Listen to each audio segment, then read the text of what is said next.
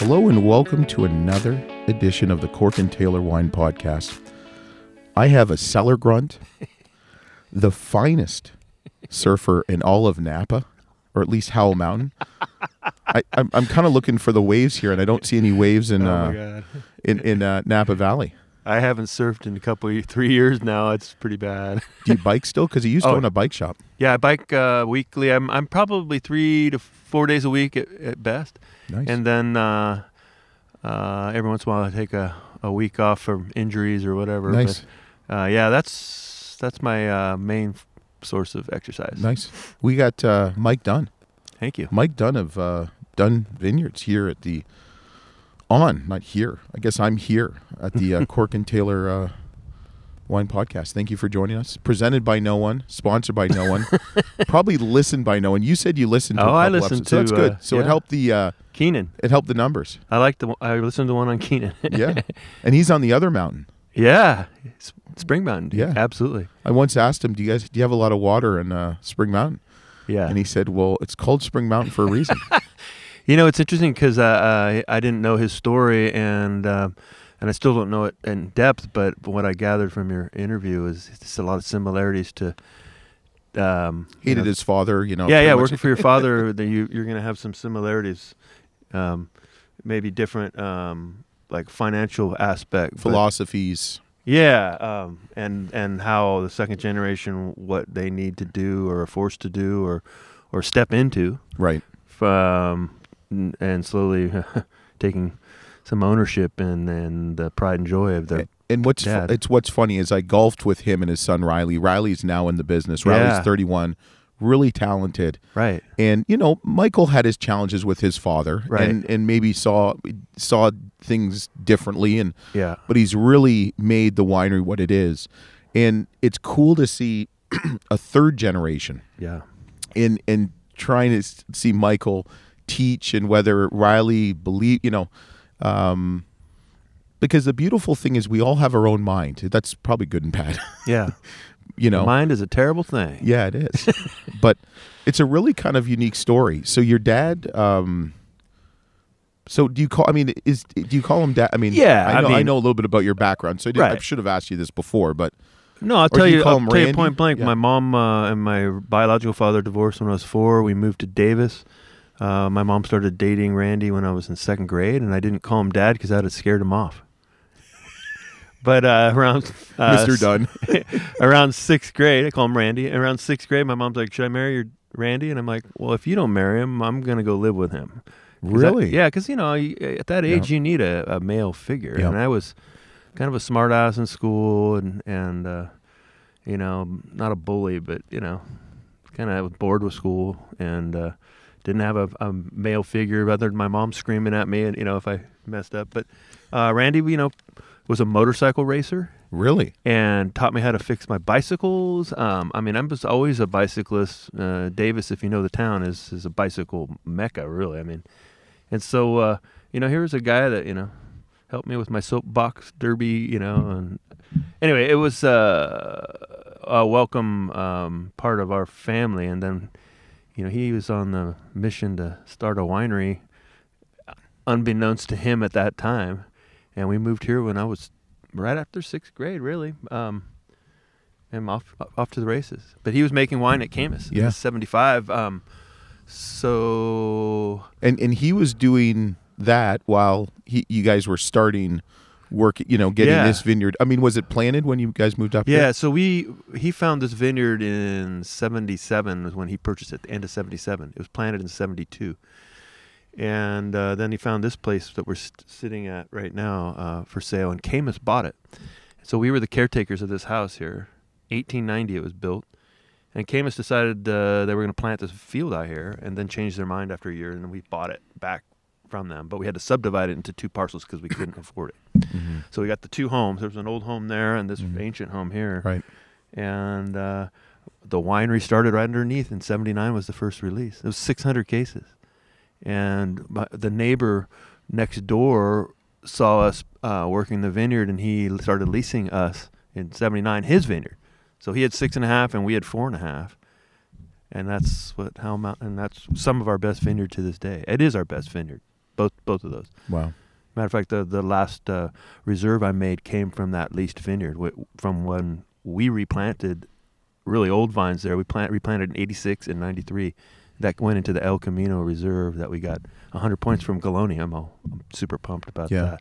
But that's a legitimate 100 points. Not like you have to pay for advertising. No way. Oh, did I say that? Yeah. Oh yeah. No, we don't have any money for that kind of stuff. Yeah. But yeah, it was a real honor. I mean, I've always noticed these old lots are just really stellar, but I've never wanted to rob them out of the Howe Mountain until we started pulling out vineyards. And so when I first started, this will be my 23rd vintage coming up. I started back in 99, and my dad said, well, let's look at replanting the trailer vineyard. And it took us 15 years to finally make that move. And, people out of the business think, well, why would you pull out such a great old vineyard? Well, the reality is that there was 1 out of every 3 vines still alive. And the planting spacing was 10 by 12, which now it's 8 by 4. So you're really not utilizing that space. And yeah, you take 3 to 4 years to develop a crop again, and it's expensive. But in hindsight, that site is so special that even the young vineyards, the young fruit there is tremendous. But yeah, that old wine that comes off those old vineyards is really hard to replace. So I started featuring these old vineyards as we replant. And it's really simple stuff, They just taste good. I mean, you can taste them blind. It's not some magic. So what you say is you don't work very hard, you don't do very much. You show up when you need to show up. I just ride my bike. And, there you go. But after about, I don't know, 2013, I finally started to have to hire people to help me in the cellar because my upper back and my lower back got better and better, but I started having bulging discs and my, getting numbness in my fingers. Yeah, that's always fun. Lifting barrels 3 high wasn't the best thing for me, ultimately. And I've always been pretty durable and get away with it, but like this year at harvest, I did something dumb. I lifted macro bins 3 high out in the vineyard upside down to keep the water out of them and pinched something in my neck. So I was out for a month. And like, go to the physical therapist, and he's like, dude, you gotta like work into this, Anyway, so I'm 54. Randy's 74. He's only 20 years older than me. And I started back here in 99 when my sister passed away. She was 20. Came Sorry home. to hear that. Thanks. She came home from Chico State with a cold on Friday night, and she was rushed to the ER Saturday. Ugh. And we unplugged her Monday. And it's just what was what meningitis? Oh, and I forget if it was bacterial or viral, but it's more common than you think. And of course, my parents were completely devastated. And to backtrack, I had asked my dad if I could start working at the winery and learn to make wine from him, a year before. And he said, well, you don't want to work for me. What peaked that? What peaked that for you to think? Maybe I should finally get going and work for the winery? Okay, yeah. Yeah, well, I was in retail sales. I had my own retail bike shop. Yeah. And really, I was more of a mechanic than a retailer. And I was on vacation with my wife in Mendocino, and we went into a bookstore, and I picked up a book on wine. I started reading about my family. And, my whole life people were telling me, you should work for your dad and work for nothing, and you should learn that. And I'm like, that's where I grew up. Those are my chores, I don't want to work for my parents. They drive me nuts, right? Mm-hmm. But you read about it and the legacy there that, he's established, and you start It's phenomenal. I mean, this is, you say Dunn, people know it. And I people think wine appreciate enthusiasts know it. Like no, wine people know it. And the thing is, they know it's consistently good. For sure. I've never had it. Well, we'll remedy that. Yeah, I know. I've never had it. Everybody talks. Well, it's hard to find, too. It's kind of early in the morning, but who cares? For you, I've been up since 4:15. I was up at 5:50. My cat wakes me up at 5:50 every morning. Bless her heart. I go back to sleep, though. Yeah, I stay up. You know what? Because I do the whole Akron, Ohio schedule. Yes. So when I go home, I didn't skip a beat. My wife doesn't hate me as much. Oh, yeah, totally. It's a win-win. So you read this book? You read this book? I'm reading this book. I forget. It was there pictures in it? No, I don't think so. But I love books with pictures in the middle. Okay, books with pictures. Do you go to the middle and cheat and look at the pictures before you read it? I do too. It really tells you how good the book is or not. Yeah, it's. Well, in hindsight, he was absolutely right. I did not want to work for somebody else. I was my own boss. I had friends that would come into the bike shop and say, "You're never going to be able to work for someone else," because I'm kind of. You can say it. No one listens to this. I'm kind of not crazy, but I'm like get into people's shit. Like Kind of an asshole. people, yeah, a sensitive asshole. I call it. You don't bite your tongue. Well, people want discounts, and I'm like, oh, you want a discount? You're gonna fucking earn it, right? Yeah. Yeah, you're gonna get abused by me. I hope you don't do sales and marketing for the winery. I'm actually much better at this shit now. And actually, I'm pretty nice to people that just wanted to buy stuff, and there was no strings attached other than, hey, what do you recommend? Okay, great. I'm really nice to those people. Bike shops are really tough to make a living, and I honestly was really nice, and I gave all locals 10%, and I gave all my friends 10%, and reality is, that 10% was what made the difference between paying your bills and You remember what you said when I said I don't drink much? Yeah. It's called drinking the profits. Yeah, exactly. We don't have any profits after So what we do here is that we make home wines, and all of our vineyard crew gets them. And Really? we don't put labels on them. We just sometimes it's a blend of cab leftover from bottling. Like when you rack all the barrels, you're going to have some sediment that you don't want to run through the filtration system, and that will let settle and then rebottle that. So we'll mix Napa and Howell together and just put Really? cab. Oh yeah, and we don't. I want some of that. Yeah, I mean I think it's That sounds gone, great. but I'll find something. but yeah, we make a little home Syrah. Yeah. We make a little home Good for Petit you. Syrah. We make a little home Sangiovese. So if you like the employee, the person more, do they get better stuff? No, they just all get it equally. Yeah. It's just like the bonuses here. You'd have to really screw up to not get Okay. a case of wine when you ask for it. Okay. Matter of fact, you're gonna send me a case of wine and empty bottles. Yeah, there you go. No corks in them You either. said a case.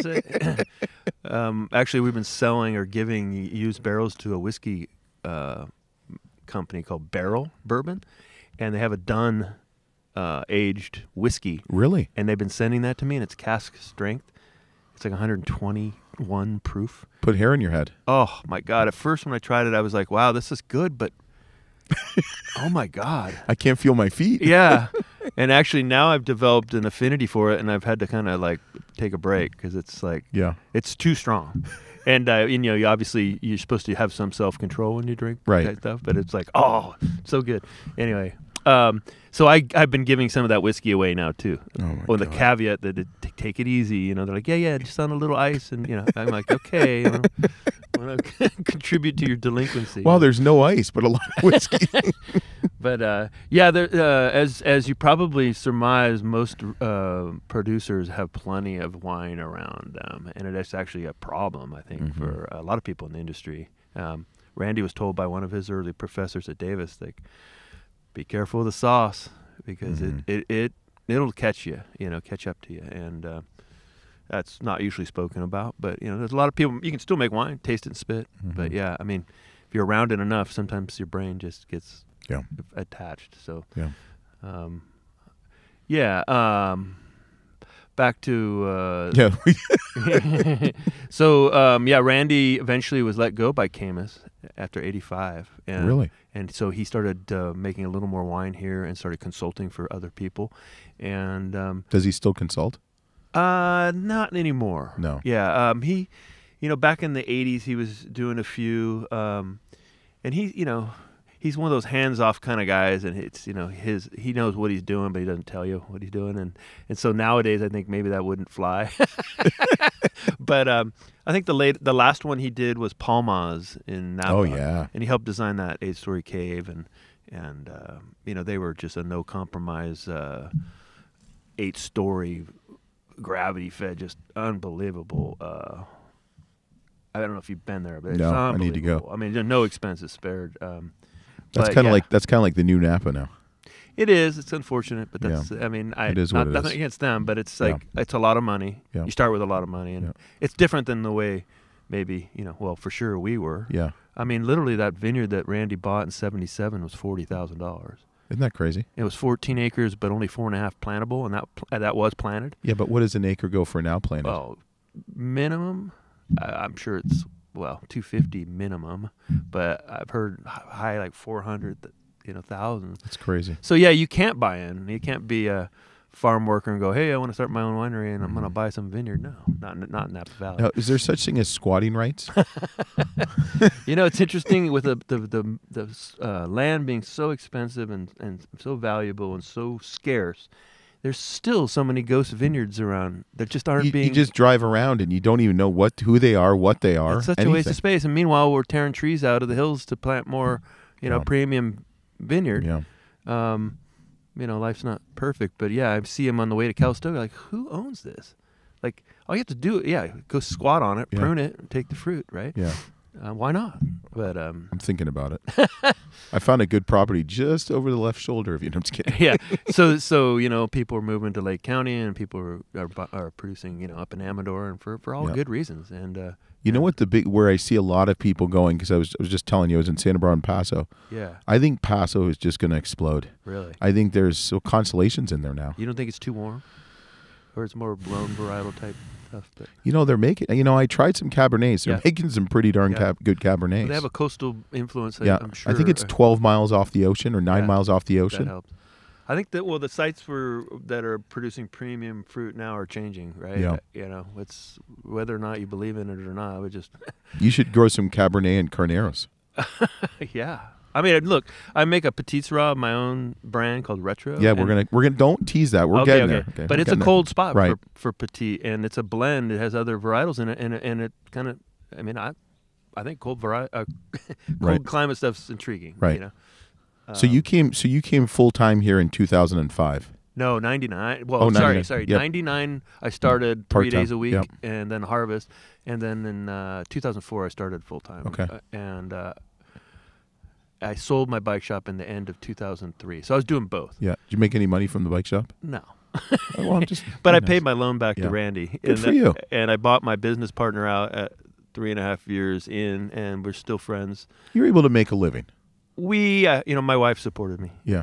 She was working for her father, and she was able to support us both. Yeah. But also, I mean, we bought a house up here for $190,000 back in 93. And you can't even buy a house for $600 or $700 now up here.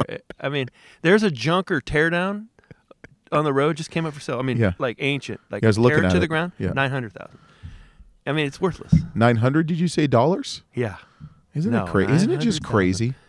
Well, it's supply and demand, I guess. We may not be able to get home insurance up here, in the near future. Oh God, yeah. We don't even want to get. Yeah, that's another. So when did you start making the wine? When did you kind of take over full winemaking duties? So I started in 99 and just was the cellar grunt and just did whatever was said, and then we started developing some issues in the cellar and the way we our sanitary methods and sulfur management. And so in 2001, I had to kind of enforce some things that Randy, clearly always did, but back to my sister's passing, he kind of took a step back and wasn't really as focused. And so in 2002, I consider that my baby. I actually replaced the whole barrel program, brand new barrels. I got rid of all the old barrels, trying to get rid of the Brettanomyces that had developed in the cellar.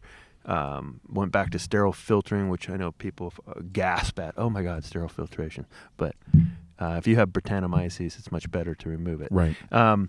And the sulfur levels, I took the 1-day class on Brettanomyces management, and like, oh hey, we're not doing this, that, and this. Right. And so time and time again, I've had to kind of take over stuff as it's not being done. And it's not a dig. It's just a kind of a natural, like, aging process, I think. And I really give a shit. This is my livelihood. And I knew what it was like to not make money. I mean, really. Me too. Yeah, I mean, I really don't want to be there. Right. So, when problems arise, I fix them. I was a bike mechanic, and I don't want to wrest anything away or take control or boot anyone out. I'm talking about my dad, but when we get mildew in the vineyard for 3 years, I need to step up. Like, okay, what's going on? And I actually probably am guilty of not stepping up sooner in hindsight. But once again, I'm protecting. So this is his baby, right? Mm-hmm. I was most likely going to stay in the bike world and maybe try to get into manufacturing and stuff and still make no money the rest of my life. I didn't really know exactly where I was going, but the retail was was really draining. Well, Retail's- especially with online. I mean, especially now, now, any yeah. retail now. I mean, I have a friend that has a shop in Napa, and I always see, talk to him and see how he's doing. And it's they need pep talks. I mean, people are tough. Yeah. Restaurants, that's tough stuff. Yeah. I came here and I was out in the vineyard bored because the bike shop was so intense, and you didn't even okay, it's lunchtime. Oh shit, the end of the day. Boom, it was that quick sometimes. Mm-hmm. Out here, you're like, when's lunch? But you slow down eventually, and you start after about a week of pruning. You're like, oh hey, it's lunch. I mean, you flow. It starts to flow, and it's a much slower pace. But yeah. So putting out fires was just kind of what I'm good at. Like my sister says, get shit done. Nice. And yeah, I'm proud of that. I'm not a classically trained winemaker. I'm not particularly mathematical or chemically gifted. I learn what specialists know and try to regurgitate it, but I do know how to make the wine.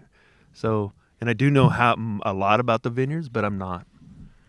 And nor is Randy. I mean, he's a obviously a talented winemaker, and he learned the vineyard from Charlie Wagner, Chuck's dad, and we continue to learn. I mean, Never heard it's that changing. name before. What? I've never heard Wagner before Napa. Charlie Wagner? Yeah, right. He was just a really, really a great guy. He was like a surrogate father to my stepdad, and he helped Randy and Chuck by allowing them to pick some late harvest Riesling and selling it themselves. Really? Yeah, and that was the seed money for this place. And Really? oh yeah, that's pretty cool. And both my sets of my grandparents helped us with no interest loans, that kind of thing. So even back then in the late 70s, it still was tough to start without some help. But my dad was adamant to not have a bank loan. And so back to your statement, now a winery is, okay, let's purchase the winery, let's get the winemaker, let's get the vineyard manager, the vineyard management, and let's put in the facilities, and it's going to be state of the art. Yeah. And they're gorgeous. And hire someone from France. Well, yeah. And you know what? Like I've said before, like I've gotten in trouble for, quote, disparaging that method of making wine. But the reality is that they're good people, and that they contribute a lot to charities. Yeah. But it is different than. I mean, look, even the old wineries are ego-driven. My dad, for sure. I mean, he knew what wine should taste like, and he was going to make it better than everyone else. And my father-in-law was the same way, Nowadays, it's people that have already made their wealth somewhere else, right? Not always. I mean, is your father-in-law in the wine business? He was. He passed away a year or so ago, and he had Robert Pacoda Winery in Calistoga. I know that name. Okay. And he did a lot of sales in Ohio. Actually, the corridor there was a huge business for him. But he did not so much. He wasn't cab based necessarily. He had a Merlot that was pretty well received. He did have a good cab, but he did things like Beaujolais and Muscat, and but he was more the marketing flair. Yeah. Whereas Randy's the tractor mechanic. They're very different in that way. Well, let me ask you this: what's the best advice your father-in-law gave you, and what's the best advice Randy ever gave you? Hopefully, there is some. Randy said to me early on, "Don't get used to expensive beers."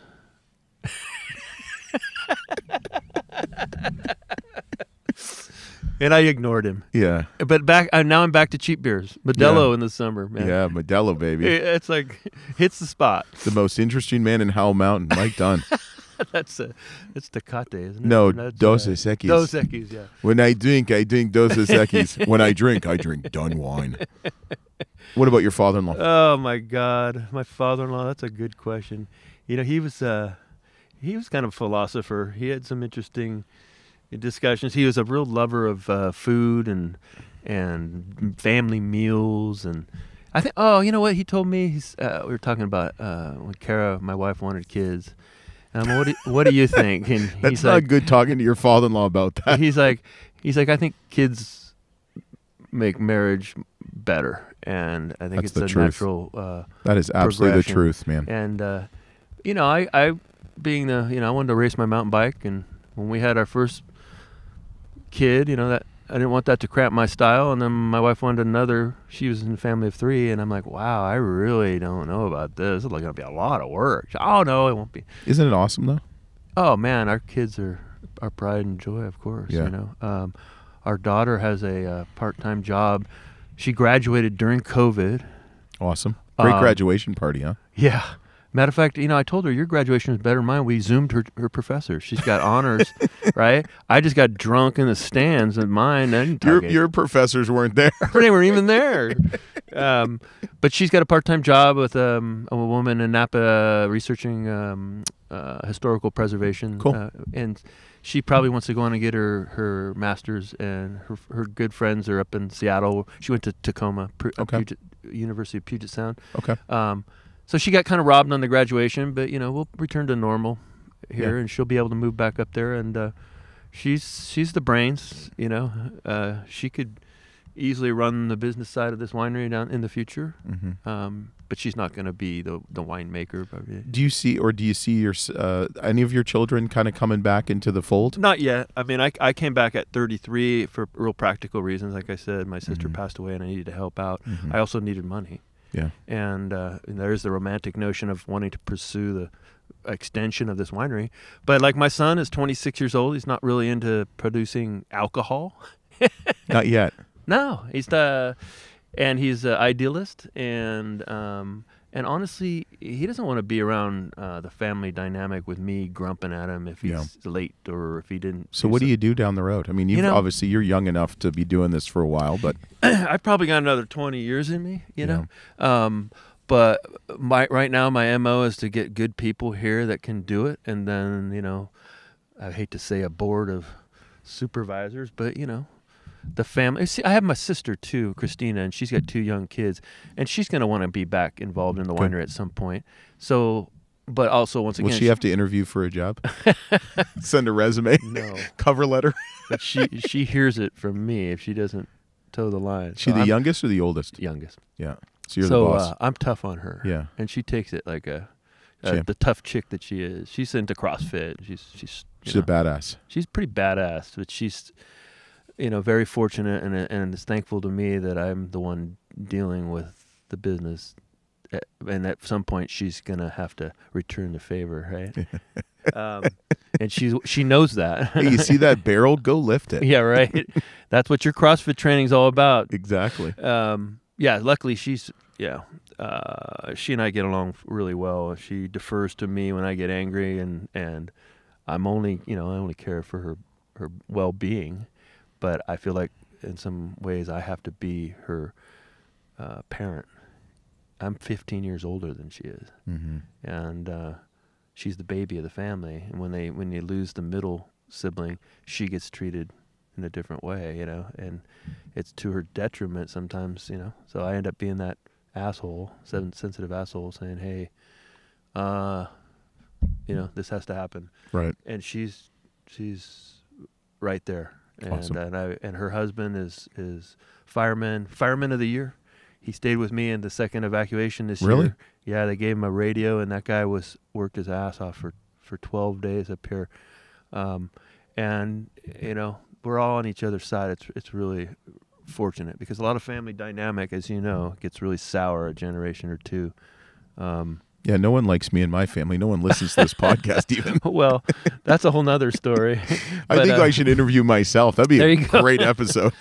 But you know, I'm not trying to. Right. I'm obviously getting pretty deep into this because it is my life. But I think we're in that position where we've got enough family members that maybe nobody will replace me in the sense that I'm trying to replace Randy. You're irreplaceable, honestly. Yeah, right. Let's be honest.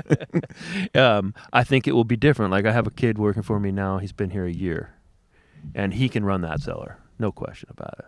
And he's been at a couple fairly prestigious wineries that are similar to us. Ridge. Yep. Awesome. Joseph Swan. Yep. He went and did a internship in Côte Rôtie, and so you know I have a really good cellar guy and assistant winemaker who could easily, take charge, I guess. From the business aspect, that's kind of what I've had to focus in on more it's not really my natural interest, but I've had to put out fires financially. You know, we had a big downturn in the economy, 8, 9, 10. That really caught us off guard. And my dad had bought a lot of land to keep it from being developed. And so there wasn't really this culture of financial planning and projecting and where are we at, you know, cash flow wise. Right. And none of us want to do that shit. Right? No.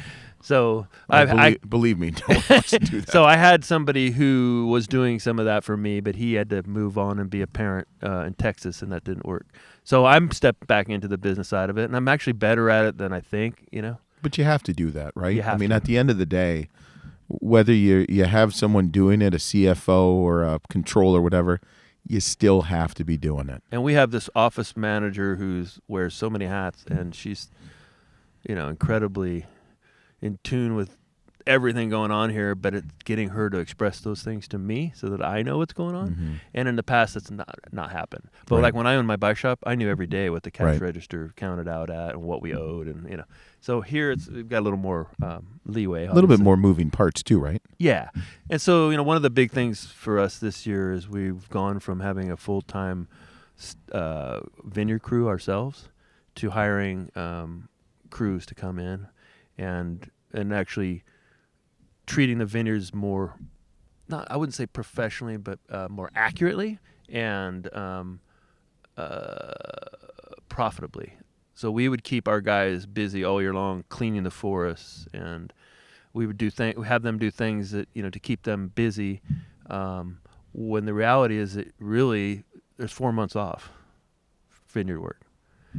That's a lot of money, and when you pay an insurance, Yeah. you know, a couple grand a person in insurance a month, right? This is expensive. Mm-hmm. So this will be the first. We started hiring people to spray about 3 years ago, and it's expensive, but very precise and effective. And now this year I'm going to be hiring crews to prune and tie, and Good. so it was really tough to let our guys go. They're like family, right? But you know, we're looking at maybe 2020, so we'd have to start cutting costs now. Right. So what you're saying is I'm getting no free wine and you're not going to give me a job. You can work for wine, but that's illegal, right? You got to be paid. No, who's going to know? Yeah, right. Exactly. That's true. Well, let's just take a quick break with Mike Dunn, and we'll be right back.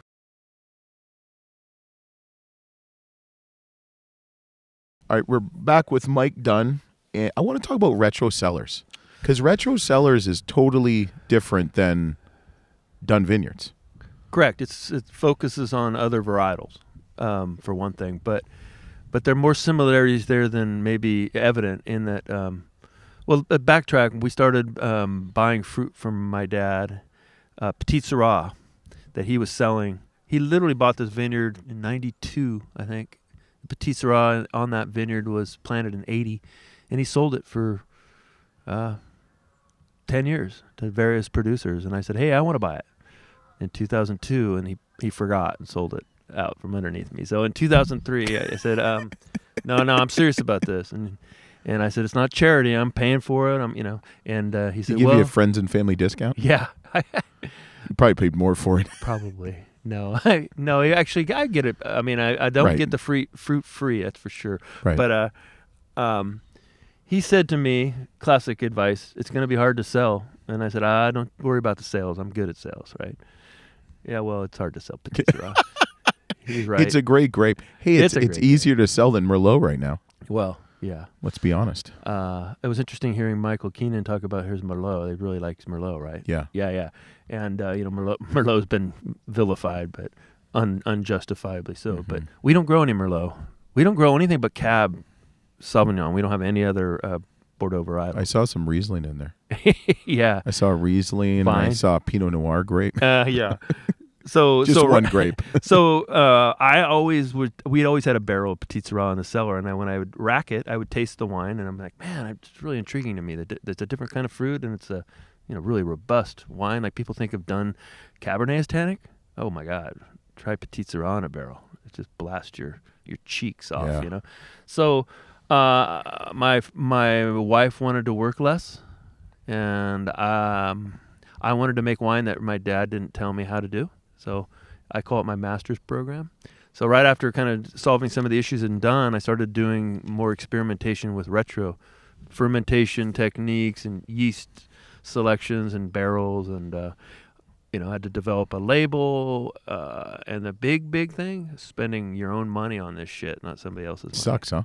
It sucks and it's scary. Yeah. So you don't do things necessarily as inventively when it's your own money, and the reality is it taught me so much about winemaking that, it's just invaluable to me. Like my retail experience in the bike shop, dealing with customers and learning basic accounting and customer relationships and budgeting weren't necessarily needed here at first. It wasn't until later that some of that ability to rub two nickels together helped. But doing the wine on my own with my own money and being hung out to dry is really eye-opening, and it benefited Dunn tremendously because we've changed our yeast, we've changed our barrels, we've done much more marketing kind of stuff with these special reserve releases that have really taken a brand that's the price never changed for 5 years, for instance, to all of a sudden throwing some wines out there that are 3 times the value and selling them immediately. And the tough part about having a long-term business like this is your mailing list dies, literally. We're on our 40th bottling this Wow. this summer. 40. So people that were on our mailing list, excuse me, in 81 that were in their like my age now aren't drinking wine. If they are, they're drinking like Pinot Noir. Right. It's a little bit exactly. softer. And then also keep in mind there were 70 wineries back in the day, and now there's 700 in Napa alone. And back to, these people have sales force. We don't. There's nobody here on the horn, calling up accounts. So when the downturn in the economy hit in 10, 11, or in 8, 9, 10, we had to wave the white flag kind of saying, hey, we're here. Not by discounting, actually raised our prices. This is bizarre. And we talk about this in other salespeople. You actually have to raise your prices to get respect. I'm not talking $1,000. Don't say that because I'm in distribution. I know. I personally hate you. Randy and I, all of us, there's no way we want to spend more than $100 a bottle of wine. Right. That's just ludicrous, right? But you know what? There he is right there. Yeah, the man, the myth, the legend. He's just walking. He's walking around. Randy, he's just walking. He's like, he's got why 2 hips. He's got 3 triple bypass. Oh my God, he's just going, man. He's in great shape. He rides his bike. Yeah. I don't know where he's going, but he's just going. Somebody's down there he's talking to. Yeah. I think the problem is I've seen it in the distribution side. Well, let's say you're selling something for $50. Yeah. And you sell a little bit. Well, the winery calls and says, hey, we got to raise our prices. Right. Okay. So then we put it up $5. Right. And you sell more of it. And then hasn't happened, or it goes up $25. Right. And you sell more of it. It's like there's something wrong with this. Right. No, that's exactly what I'm talking Now, about. it doesn't happen all the time. No. But I think in Napa, when you have Napa on your label, Yep. it's a little bit different. It's like liquid gold, right? If you got Napa, and if you've got a good reputation. So backtrack to retro and Petit Syrah. We released it at $40. Guess what it's at now? 25. No, it's at 45. And then people are like, it's but that's kind of a sweet spot for Petit Syrah, kind of. Yeah, no, it's for kind sure. of a sweet spot. But you know what? I 50. mean, I'm jealous, but Turley can get 99 and Schaefer Relentless, but that's not. But Schaefer Relentless, isn't that Syrah? That's not Petit Syrah, is it? Probably right. I think there's some Petite in it. But it used to be Syrah, and they couldn't sell it. Right. So they're Relentless. Oh, okay. Then change the name. So I found that making rosé was more profitable than making the Petit Syrah. Right. Well, first of all, if you're going to start I would have never thought so. There's so many damn rosés. I know, but if you make a small quantity like we do, right, and it's from a rare grape, that kind of thing. But yeah, in hindsight, you don't start a business based on a wine that you really need to age in barrel for 32 months, just like we do at Dunn, and then bottle age for years more than Dunn. It's not the best. That's just money sitting in a barrel. Oh yeah, so I learned all kinds of stuff with this production. But the artistic side of it, the label design and the making of the wines in the style that I like acidity. I like red fruits, and I like I wanted to tame the tannins in the Petite to where it's considered somewhat of an elegant Petite Syrah, or even not feminine, but along those lines where you can kind of surprise people that they just think of it as a ball buster or bruiser type of wine, and that's not what we're doing here. And do you just make the Petite? You make a rosé and a Petite Syrah? So what I make now is I make that Petite Syrah. I make a Syrah. I planted Syrah at my house, and 16 was the first release, and that's quite a bit different treatment in the cellar than the Petite Syrah. Petite Syrah takes 100% French oak, 32 months in barrel. The Syrah is less than 20% new oak and 18 months, and much more approachable early on.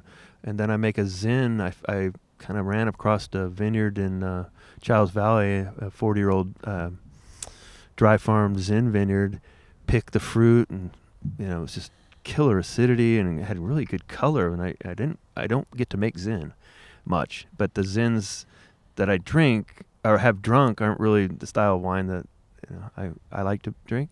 And so I thought to myself on a lark, why don't I just buy some of this and make some lower alcohol Zin without wood? Mm-hmm. So, oh my God, that was really fun. That was a lot of fun. So I was able to buy the fruit for 4 years, and then this year they tore out the vineyard. But I was going to buy from Green and Red, and I'm going to put a plug out there for Green and Red. That's out in Childs Valley. I'm going there next, right? Are you really? Yeah.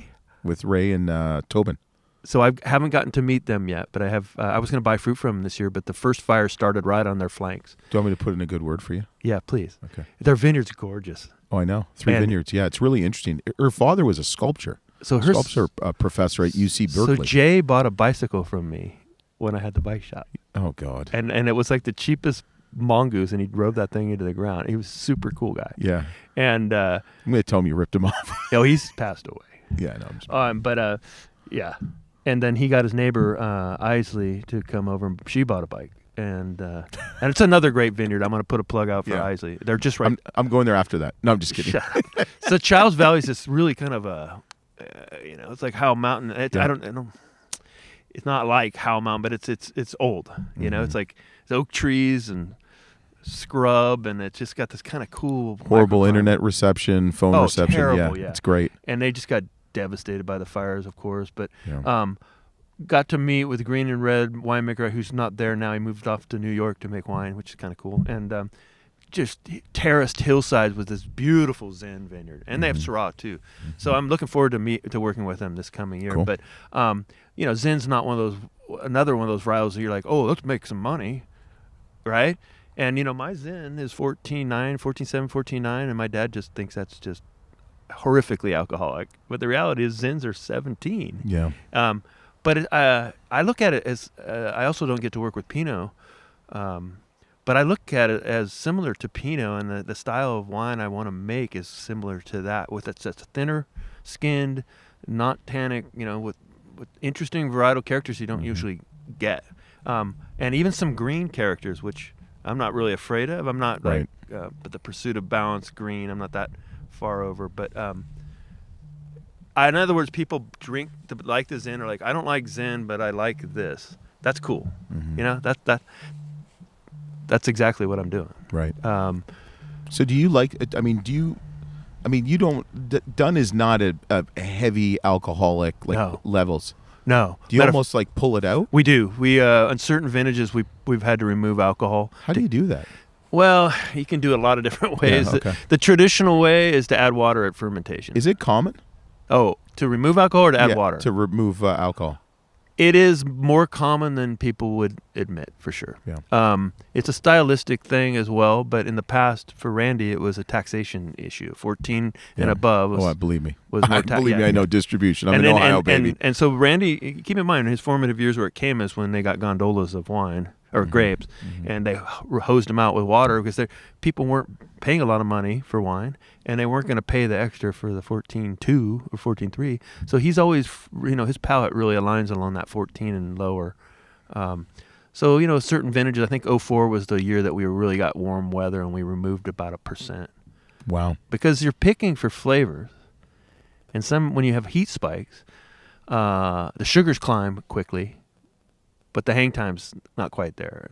The flavors aren't quite, ready. Mm-hmm. So what normally people in California do is they add water at harvest, and we do as well, but then you're diluting the wine, right? Right. But in the presence of the skins, you actually could say, well, I'm just replacing what's desiccated out in the vineyard.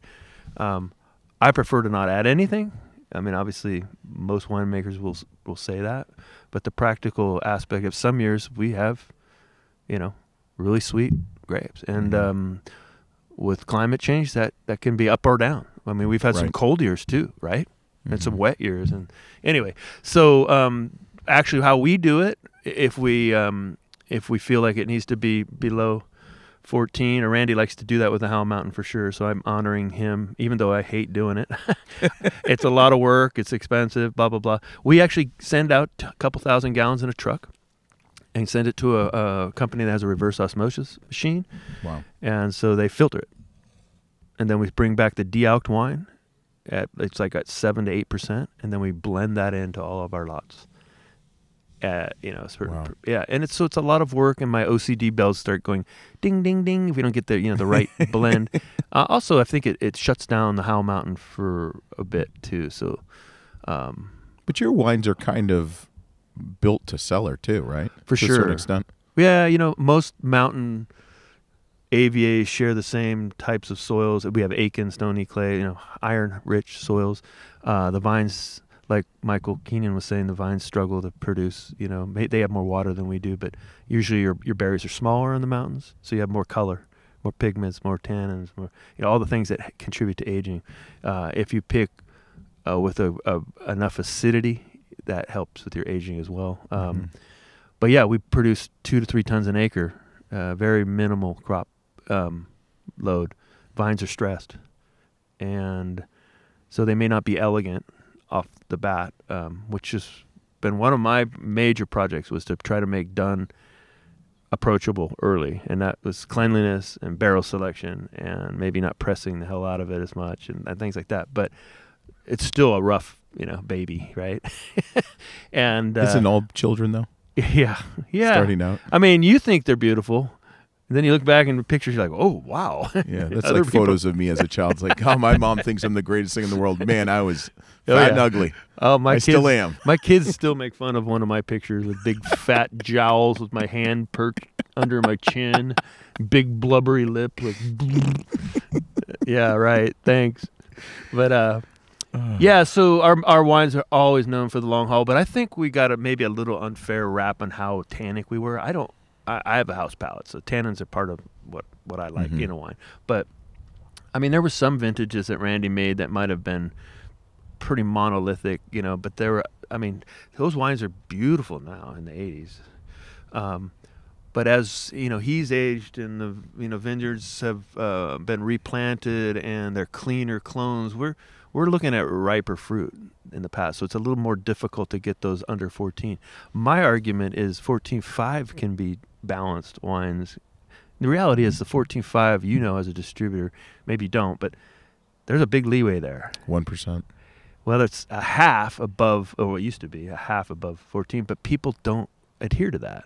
So we've actually tested wines high as 16.3 with 14.5 on the label. So that's one of his huge pet peeves. I'm a little more laid back about it. If it tastes balanced to me. So it's 1.8% higher. This one example was. And that's getting into a legality issue probably, truth and right. Anyway, but it's not crossing the port. I think it's like the IRS. After 7 years, they can't come after you. Right, and it's not crossing the port. So what was that, 1992 maybe? Yeah. Just sort of random. It was that 04 vintage, actually. Oh, really? Okay. Yeah, it was a really warm year. You got 17 years, so you're good. It wasn't us, by the way. Yeah. But, if you get into the fortified spirits, that's another taxation issue. So, and sparkling and all. I mean, it's crazy. So now we're under the, I guess the demarcation zone now is at 16, which is, or maybe it's 15. I forget. Numbers don't make any sense to me anymore. But anyway, that 14 line is no longer present.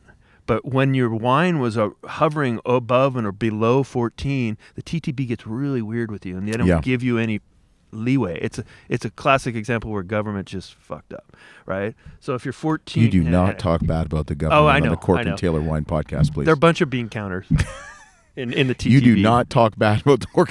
Just kidding. But yeah, so Let's talk politics. You want to talk religion or politics? ooh. We want to talk. I'm just kidding. Yeah, well, anyway, so Right. I think the focus shouldn't be on that number. Mm-hmm. But on the other hand, we firmly believe that lower alcohol wines are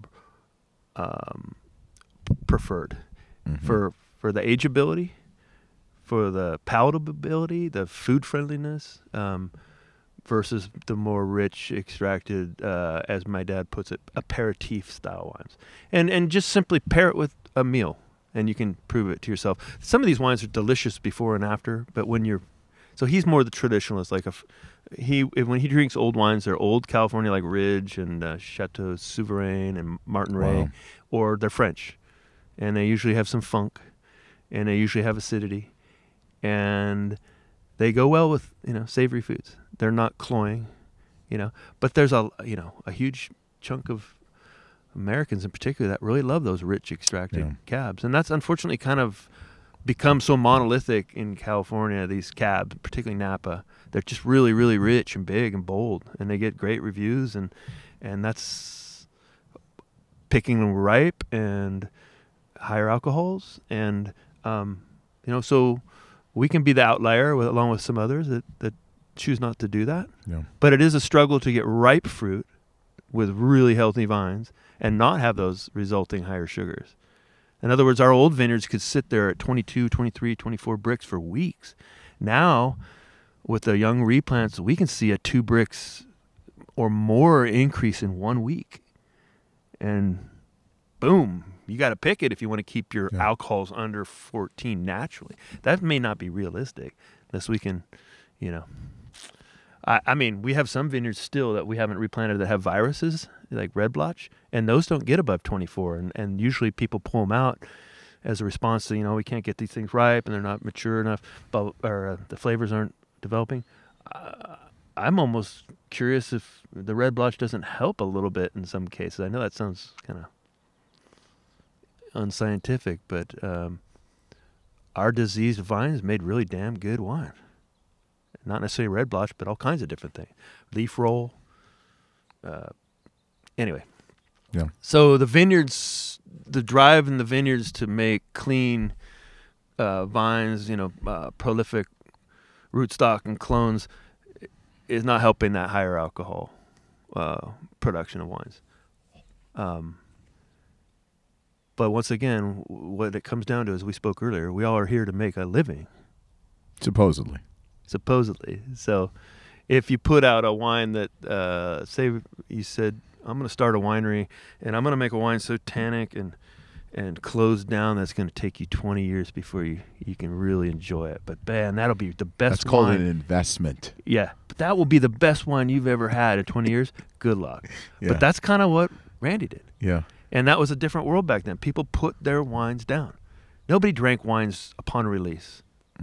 You bought them, what's the futures? Mm-hmm. Bought them even That's the biggest scam. Oh, God.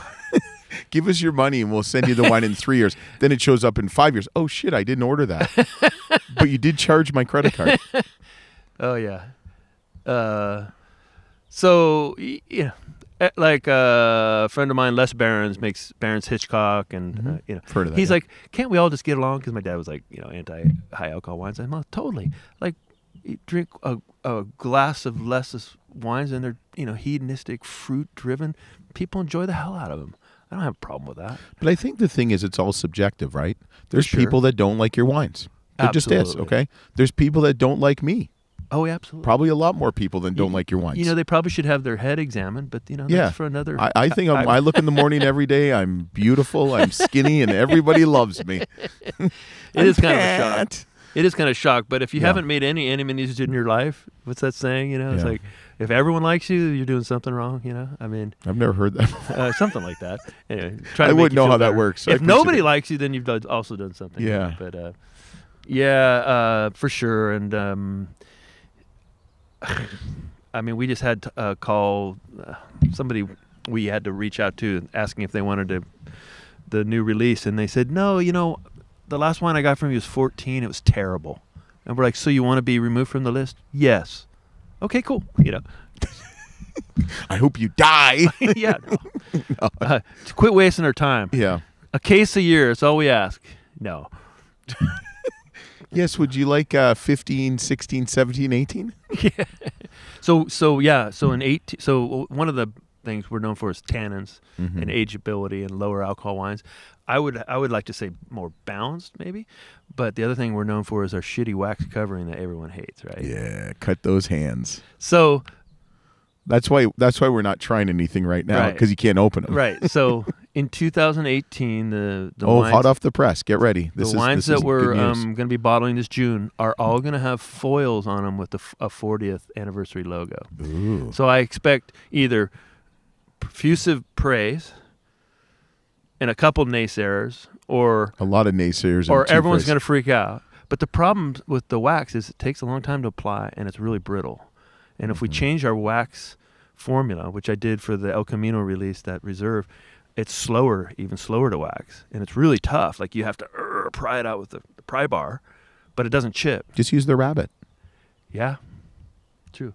So the foil, it's bottled, foiled, and we can get it down to the co-op, whereas normally we keep the helm out on premise, and then we wax it a couple pallets a day. If we change the wax, it's going to be 1 pallet a day. And in 18, we have a lot of wine. We have like 3,000 cases. That's going to be months. Yeah. And so anyway, we'll see how the experiment goes. But you heard it here first. Yeah, fantastic. Hard-hitting news. I think this is a good segue to be done. Okay. Hey, you like that? Done. No pun intended. Michael. I called you Michael. You can I call me Michael. Yes. Okay, that's weird. You can call me Mikey. I appreciate you coming on the Cork and Taylor Wine Podcast. It's been an honor and a pleasure. You're doing some fantastic things. Keep up the great work. Thank you. This is probably a good segue. We're going to do a little bonus content with Mikey. Mikey Likey. We're going to really rib into him a little bit and have some fun. So thanks for listening. Just remember to subscribe, rate and review, tell your friends. Follow us on Instagram, Facebook at Clubs and Corks. Support us on Patreon, and appreciate it. Have a good one. We'll see you next week or next time.